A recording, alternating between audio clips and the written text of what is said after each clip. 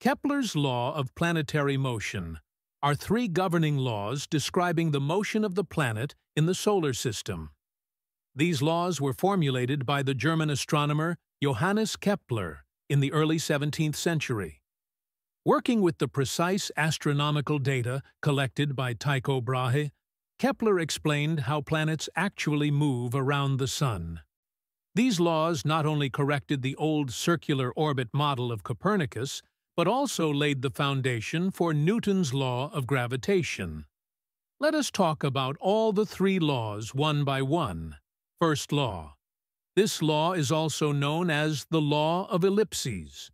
The path each planet follows around the Sun is not a perfect circle, but an ellipse, which you can think of as a stretched circle. This is a picture of an ellipse.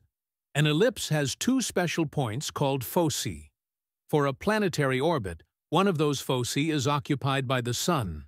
What that means in everyday terms is that when a planet revolves around a sun, it is sometimes a bit closer to the Sun and sometimes a bit farther away, instead of staying at one fixed distance.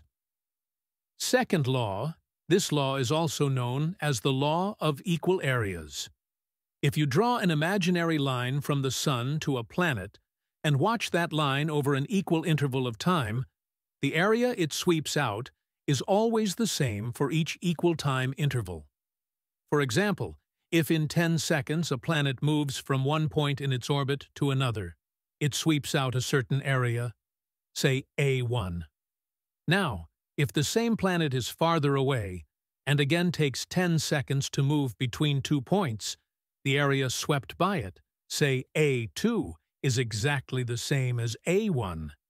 The practical consequence is that a planet does not travel at a constant speed.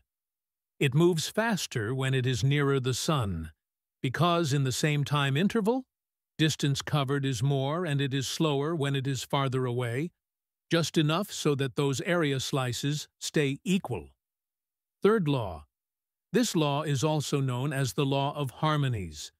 It states that there is a simple mathematical relationship between how long a planet takes to complete one orbit and how far, on average, it stays from the Sun.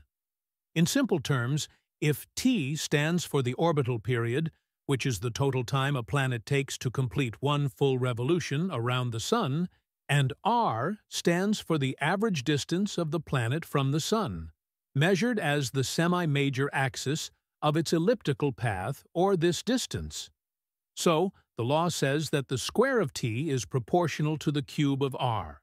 For example, Earth has T, 1 equal to 1 year, and R, 1 equal to 1 unit distance from the Sun.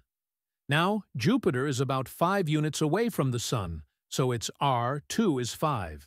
Thus, T 1 square over T 2 square equals R, 1 cube over R 2 cube. Substituting the values, 1 square over T 2 square equals 1 cube over 5 cube, which gives T 2 approximately 11 years. Because of this relationship, planets that are only moderately farther out from the Sun take much longer to complete a single revolution of the Sun. If you enjoyed this video, please don't forget to like, share, and subscribe to our channel. Also, you can support my channel by joining our community and becoming a member. So good!